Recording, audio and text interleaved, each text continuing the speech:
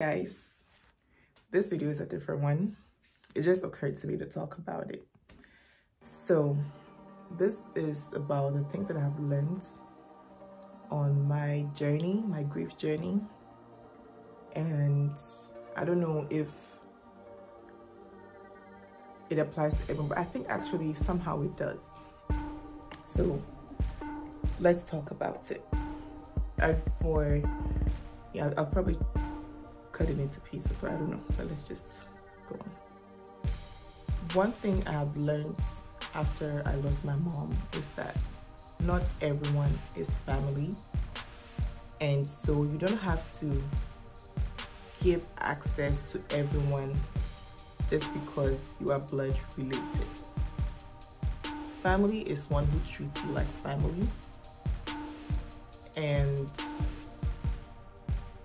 yeah, that's just because family is someone who treats you like family. And who treats you like family, if you don't know what to look out for, it's in 2 Corinthians 13:13.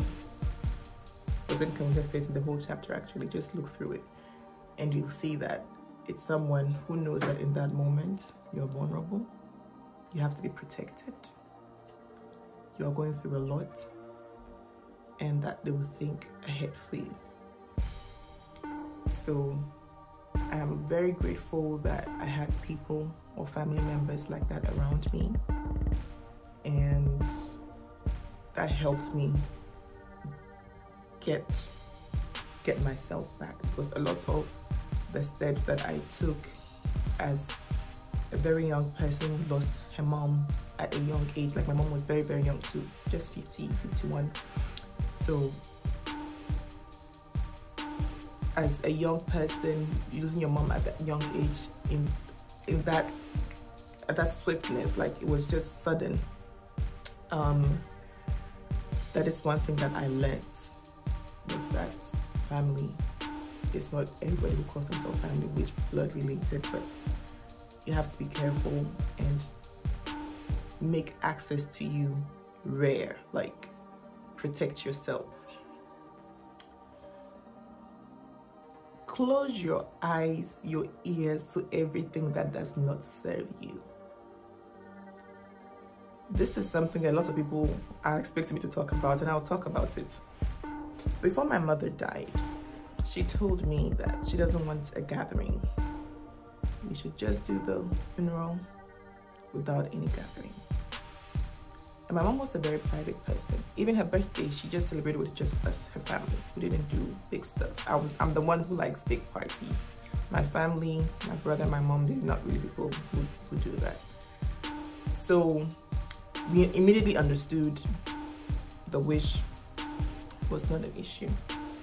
But then in the Ghanaian culture, in the Ghanaian community and society here, we're expecting that we'll do a big gathering, because my mom was well known. We used to have an Afro shop. People wanted to come and commiserate and everything. But then we kept it all under wraps. But you know, people would talk. I heard so many things, and somebody even said I have done it by invitation and whatnot. So I was quite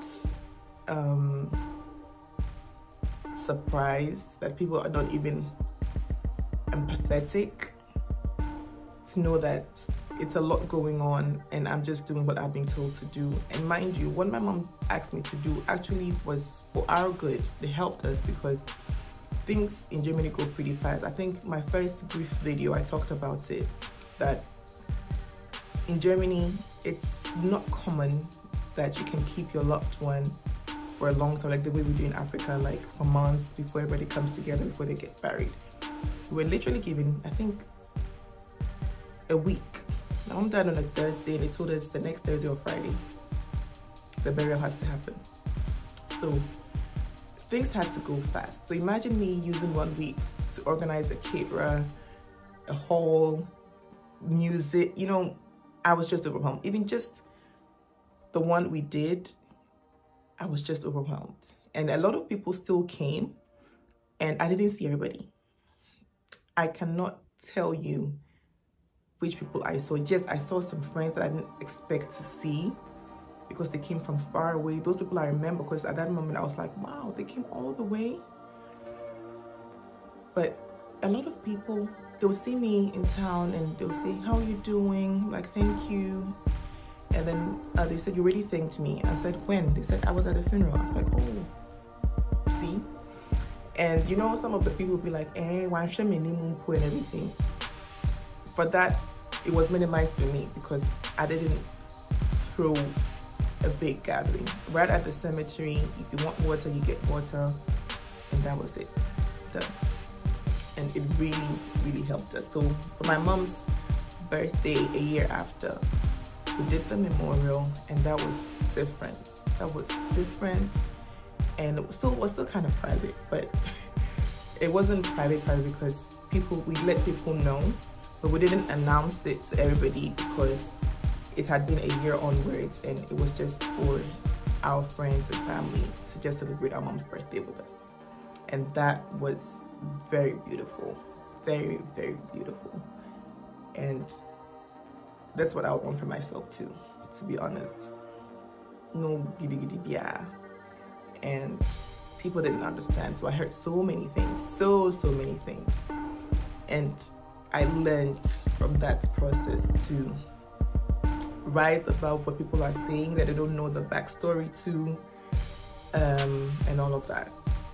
Close your ears and your eyes to what does not serve you. In that same breath, be selfish. Be selfish.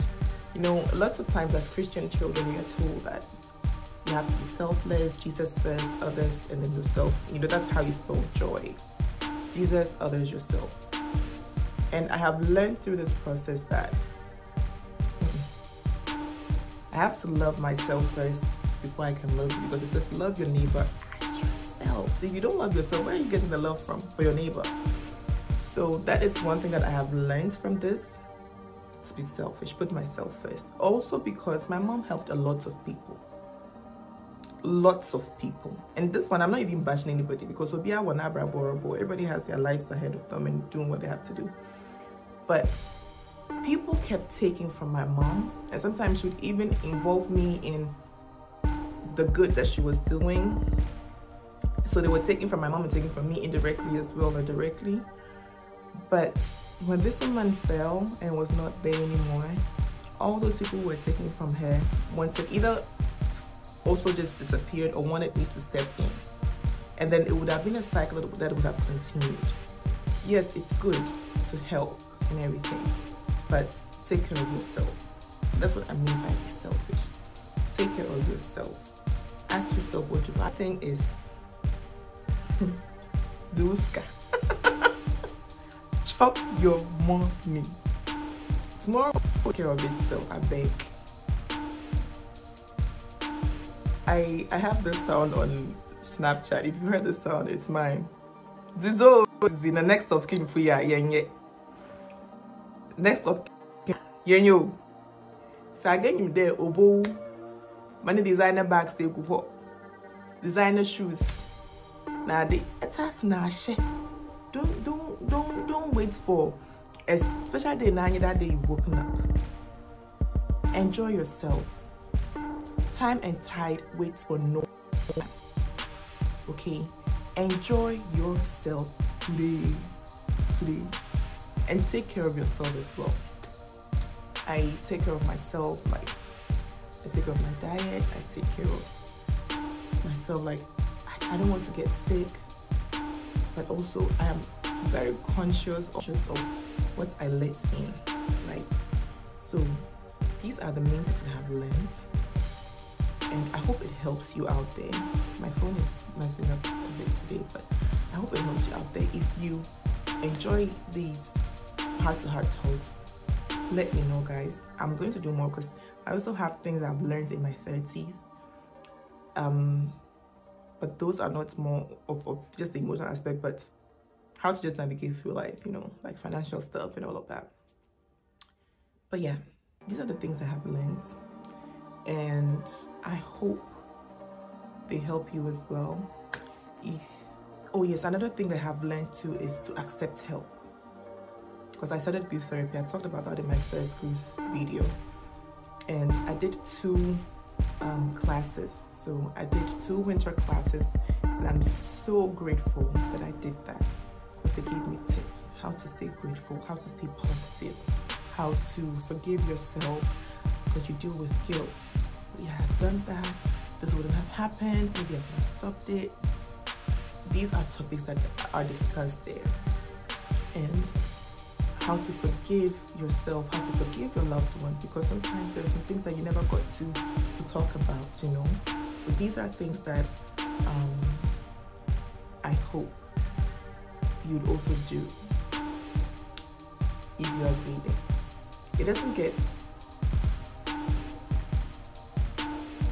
better, not better, but lighter and easier. And there are still hard days. There are days that I would hear something random and I would just cry. I would just cry all day, like my whole day. But then in that day, during that day that I think I had a bad grief day, sorry about the phone messing up today, but even on the bad days, I'm still able to smile and find something positive. It can always get better, so keep your head up and concentrate on the little things. Sending you hugs and love. See you on the next one. Phoebe.